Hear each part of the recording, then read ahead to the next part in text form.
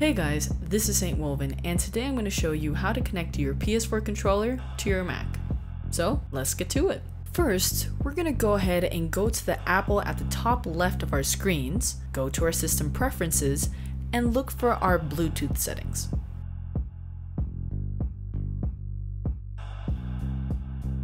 Once we turn the Bluetooth on, we go grab our controller.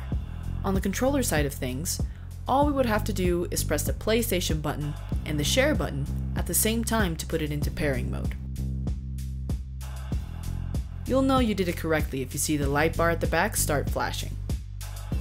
Once in pairing mode, we go back to our computer, look for a device called wireless controller, and connect. You know you did it correctly if the light bar at the back stops flashing and instead stays a solid color. Once you see the solid color, your DualShock 4 has been successfully connected to your Mac. Guys, that would be it for this video. If this video helped you out, subscribe and leave a thumbs up. I upload videos every Friday and Saturday, so thanks for watching and have a good one.